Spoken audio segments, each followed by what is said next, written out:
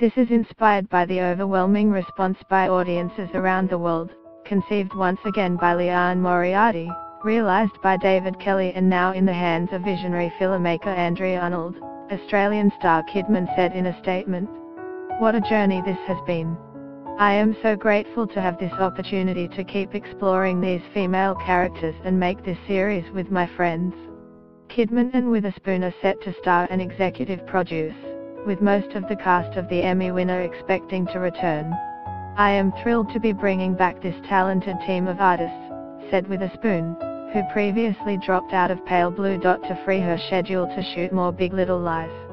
"It gives us the opportunity to delve deeper into the lives of these intriguing and intricate Monterey families and bring more of their stories back to the audience who embraced and championed them."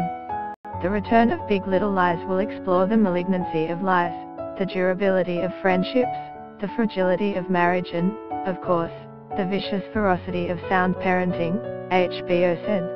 The cable network also promises relationship will fray, loyalties will erode, and the potential for emotional and bodily injury shall loom.